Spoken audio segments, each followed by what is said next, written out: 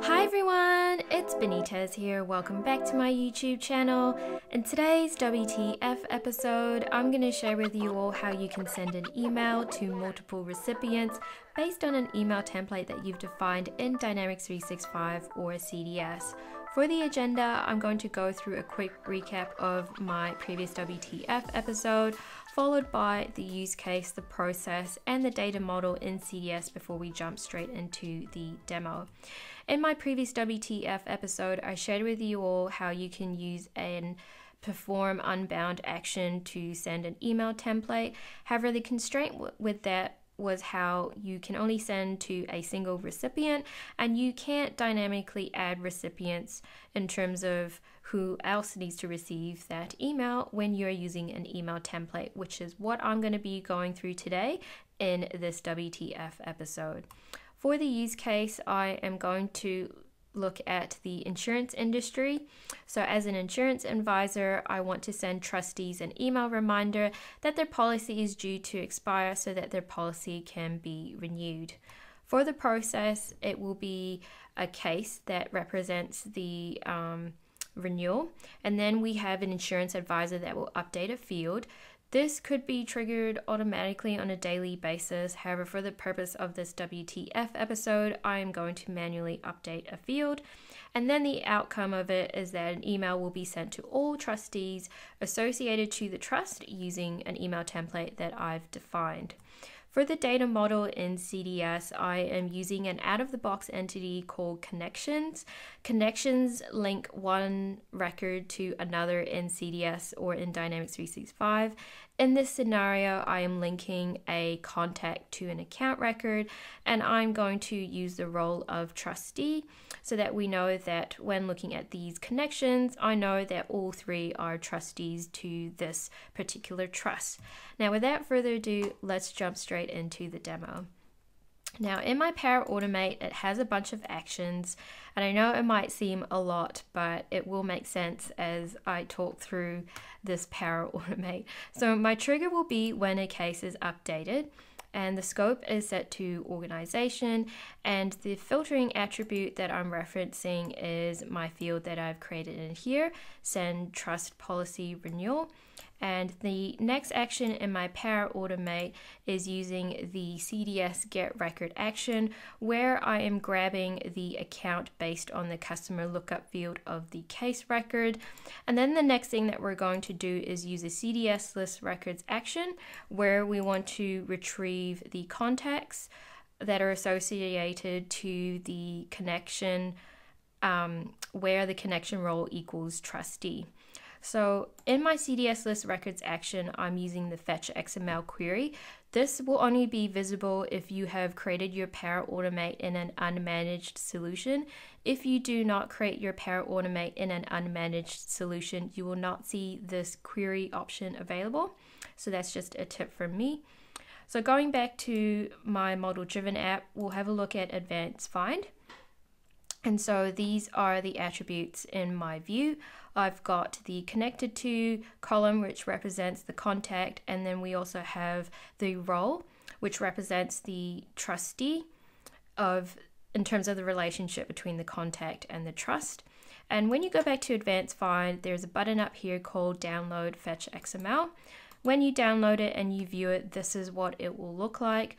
So we can see a bunch of attributes, and we'll see that it's got a reference to the account name as well as the ID of the account.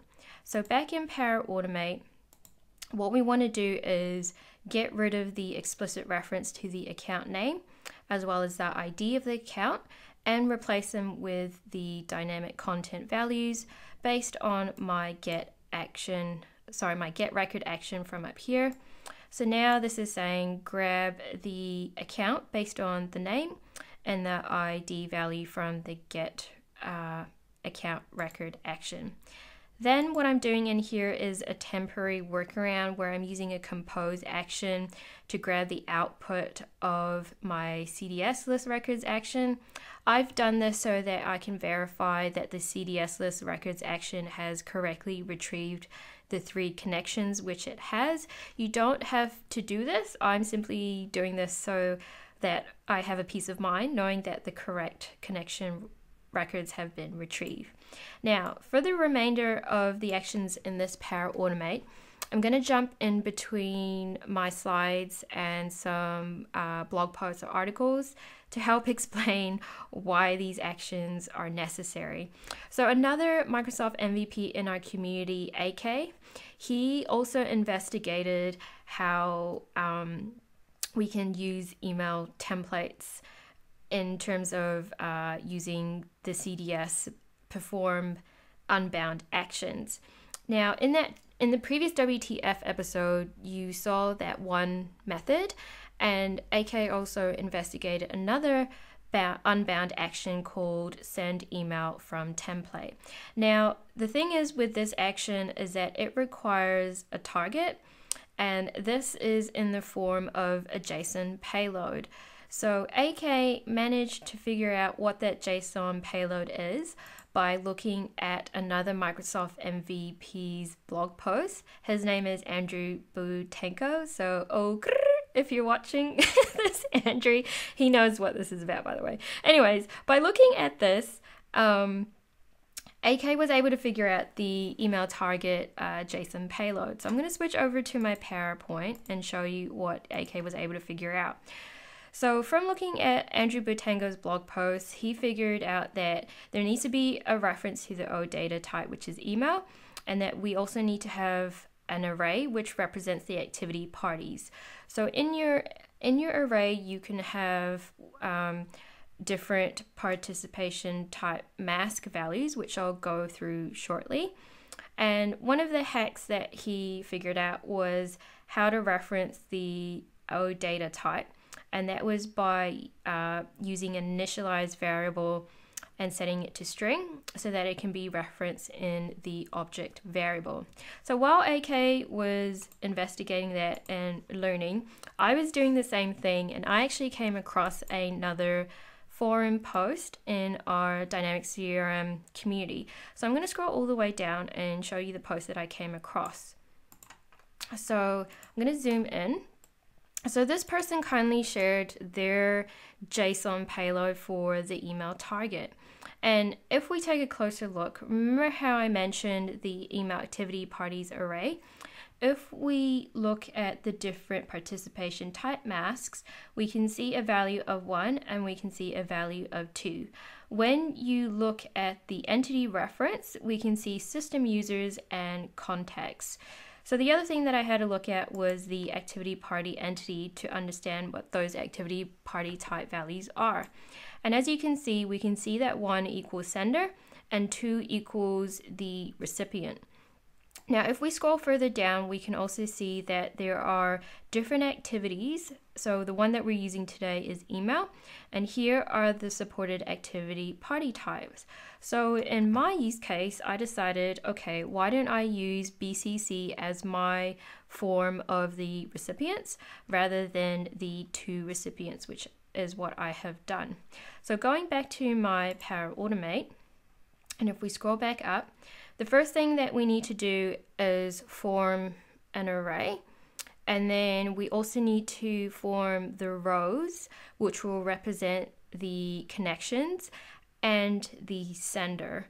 And so ultimately, what my JSON payload will look like is something like this. So I have my array, and I need to build up the rows, which will represent the recipient object as well as the sender object. And in Power Automate, how we can do that is first use the initialize variable to create our array. So I'm calling it activity parties.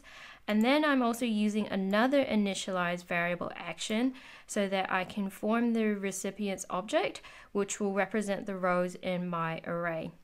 So the next action that I'm using is the apply to each, where I'm saying for every connection that has been returned from my CDS list records action, I want to create the row that will represent the recipient and set the participation type mask to 4, which equals BCC. And I'm doing that by grabbing the contact ID and referencing it in here. So if I go back to my advanced find, basically that ID is represented by the contact value in this lookup of the connection record. So that's what I'm referencing in here, and I'm grabbing this value from my CDS list records action. And then what I'm doing is now I'm appending it to my activity parties array variable, and this will then form all 3 rows that will represent the 3 connections associated to my trust, which is associated to the case. Sorry. Okay, so now that we've got that out of the way, the next thing that we want to do is form the row for the sender in the array. So same technique, we are referencing the case owner, and this time I'm setting the participation type mask to 1. And then I've also got a reference to the entity of system user. Sorry, I forgot to mention that up here as well. For my recipients, I'm using the entity reference of contact. And then we are also appending my sender to the activity parties array variable. Now what I've done in here, again, as just as a temporary action, is just to show you when I do the run history that the email activity parties array has correctly been formed, so that we can ultimately use it in this action in here. So then my 2 actions are the same actions that AK had shared, where he's using an initialize variable to form the @odata.type string so that we can use it in our email target object. And so we have this property up here, as well as my email activity parties, where I'm referencing my array that now has the 3 connections as well as the sender.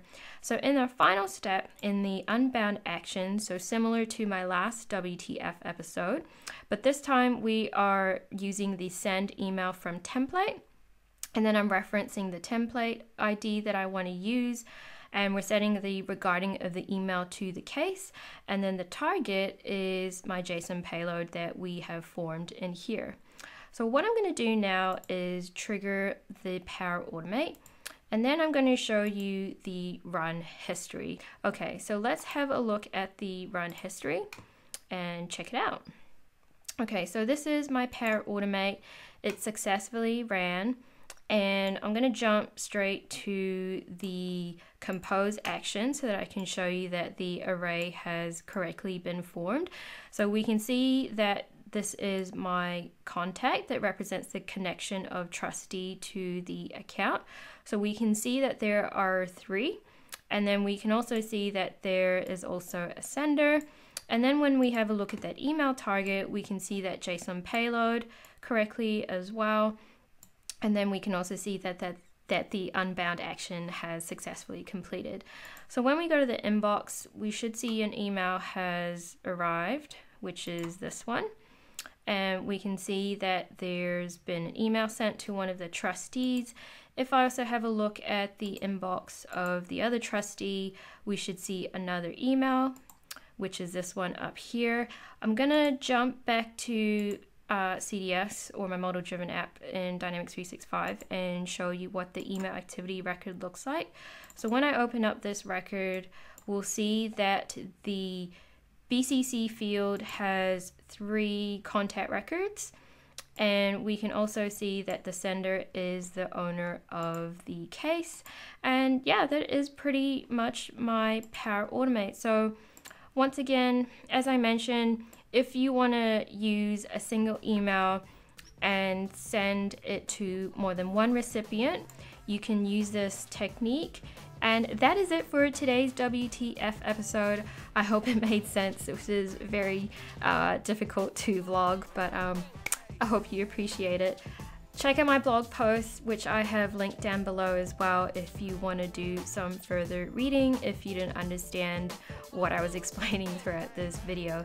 Please subscribe to my YouTube channel. I have another great WTF episode coming up, and yeah, I'll see you next time. Bye! Turn up. Let's go.